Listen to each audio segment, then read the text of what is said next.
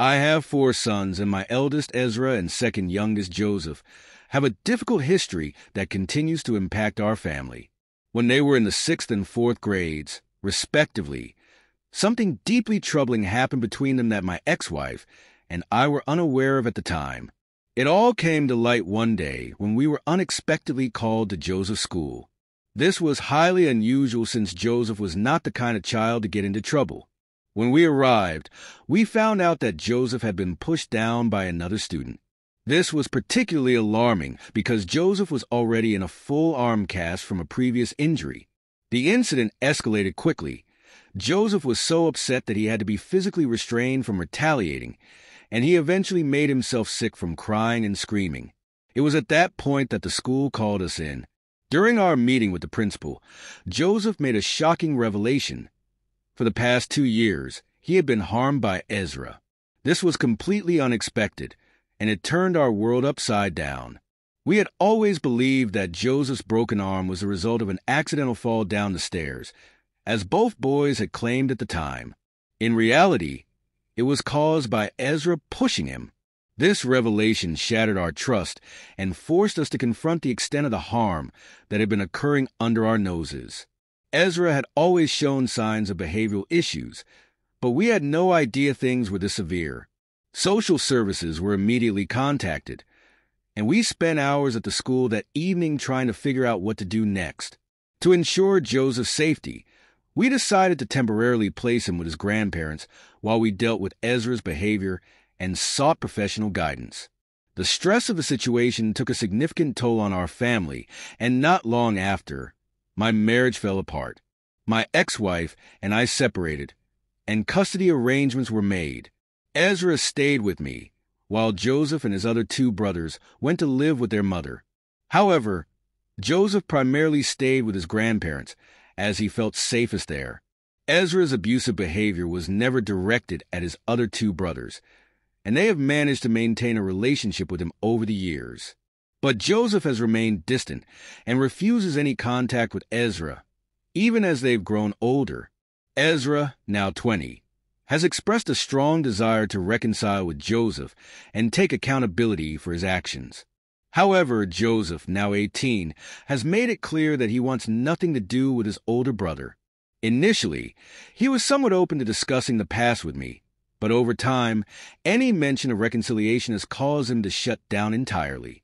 He's become increasingly angry about the subject and has even threatened to cut off contact with me if I persist. The rest of the family, including my ex-wife and Joseph's brothers, believe that reconciliation could help heal some of the pain and division that has plagued us since this all began. They support Ezra's efforts to make amends. However, Joseph's grandparents, who have been his primary caregivers for much of his life, fully support his decision to maintain his distance from Ezra. They believe that his emotional well-being should take precedence and have encouraged him to set boundaries. When all of this first came to light, Ezra faced significant consequences for his actions. Critics often suggest that we didn't do enough, but we took immediate steps to hold him accountable. He began intensive behavioral therapy and lost all privileges. His gaming system, collectible cards, and any form of leisure activities were taken away. For the next year, his life revolved around school, household chores, and therapy sessions. We even transferred him to a different school to ensure that Joseph and his other brothers could stay in a familiar environment without further disruptions. Professionals working with Ezra recommended gradually reintroducing privileges as he made progress, emphasizing the importance of rehabilitation rather than punitive measures that could harm his development further. Some have suggested that Ezra should have been entirely removed from the home or even sent away to protect Joseph. However, our options were limited. Law enforcement and social services were involved from the start and approved the arrangement as long as Ezra and Joseph were no longer under the same roof. We were prepared to pursue more drastic measures if necessary, but we ultimately followed the guidance of the professionals involved. Looking back, I question whether my current efforts to encourage reconciliation are truly for the benefit of my sons, or if they stem from my own guilt and desire to mend our fractured family. I understand that Joseph has every right to decide what is best for him, and I don't want to force him into a situation that would cause further harm. At the same time, as their father, it's difficult to accept that the rift between them might never heal. My hope is that, with time, they might find a way to move forward, even if reconciliation doesn't happen right away. For now, I am left wondering if my attempts to bring them together are doing more harm than good. The situation we faced was one of the most painful and complex decisions a parent could make. On one hand, we had Ezra, a deeply troubled child who had caused significant harm, and on the other, we had Joseph, his victim, who needed to feel safe and protected. The choice boiled down to two difficult options: sending Ezra away, not knowing if he would truly receive the help he needed or if he might harm others, or keeping him with us in the hope that we could guide him toward healing and prevent him from ever hurting anyone again. Ultimately, we decided to keep Ezra with us, largely because we believed that with the right support and structure, he could change. At the same time, Joseph's well-being and sense of security were paramount. He was given the choice to either come home and live without any contact with Ezra or to remain with his grandparents if that felt safer. When Joseph chose to stay with his grandparents, we fully supported his decision. We knew that his safety and comfort were non-negotiable, and it wasn't our place to try to convince him otherwise. Joseph's choice was his alone to make, and we had no right to take that sense of control away from him. Respecting his boundaries was our top priority, even though it meant the family would remain divided. For those wondering why we didn't pursue family therapy, the reality is that it was never an option. A court order required Joseph and Ezra to remain separated, which meant any form of joint therapy was legally prohibited. This restriction added another layer of difficulty to an already strained family dynamic. Over the past 8 years, much of our focus has been on managing Ezra's behavior and ensuring he received the help he needed. Unfortunately, this often left Joseph feeling sidelined, which was something we deeply regret. Recently, I met with Joseph for breakfast, a meeting we had arranged beforehand. During our time together, I apologized sincerely for my previous actions. Specifically, I admitted that I had been wrong in trying to encourage him to forgive Ezra or even engage with him. I told Joseph that moving forward, I would fully support and respect his boundaries without any attempts to influence his decisions. He deserved to feel safe and in control of his relationships. It was during this conversation that Joseph revealed something shocking. Their mother had given Ezra his phone number without Joseph's consent. Shortly after, Ezra left Joseph a voicemail, and when Joseph didn't respond, another brother called him to question why. I was completely unaware of this chain of events. Hearing this was a wake-up call, and I immediately asked Joseph how he wanted me to handle the situation. He asked me to speak to his mother, and I assured him that I would address the issue directly. Following this, I confronted Ezra and made it clear that his actions were unacceptable. I told him in no uncertain terms to delete Joseph's number and explained that any further boundary violations would not be tolerated. Additionally, I scheduled a family meeting without Joseph present to discuss the importance of respecting his boundaries. I also asked Joseph if he wanted to meet with his mother and brothers, excluding Ezra, to voice his concerns, but he declined.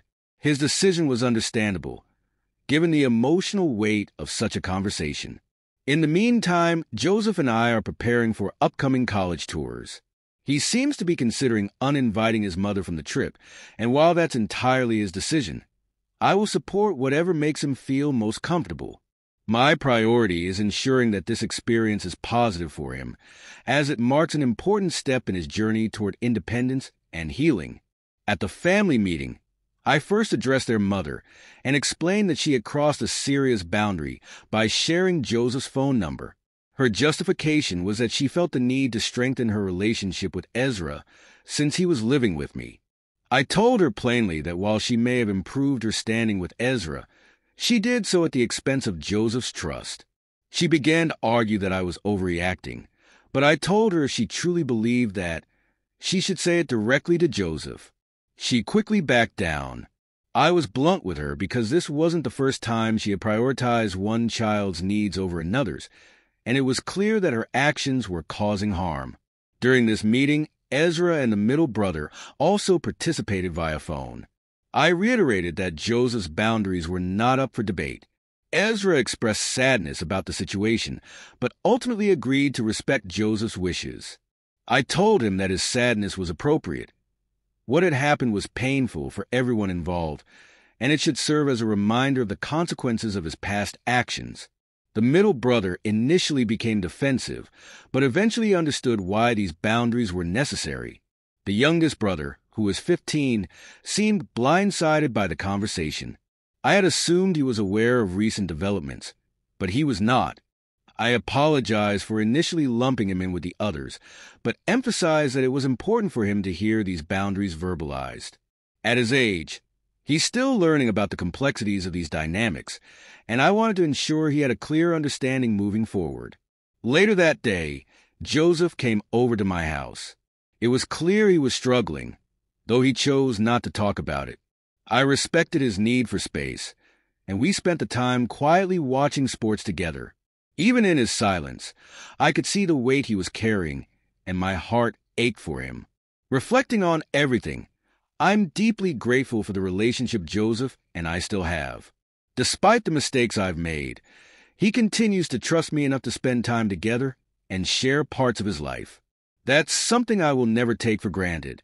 Over the years, I've tried to juggle the needs of 4 sons, spread across 3 households, while also managing the emotional toll of a broken marriage. I've worked to provide financial support, therapy, and stability, but I've also made critical mistakes along the way. For 2 years, I missed what was happening between my boys, and for the past 8 years, I've been trying to make amends. There were times when I became so desperate for peace that I convinced myself Joseph, forgiving Ezra, was the only path forward. That was selfish and short-sighted. I realize now that reconciliation can't be forced, and true healing comes from respecting each person's journey. Moving forward, I'm committed to supporting my sons as individuals, helping them build safe and healthy lives in their own ways. Joseph and I are both looking forward to the college tours and the opportunity to bond during this significant time in his life. It will just be the 2 of us, and I'm hopeful that we can create new, positive memories together.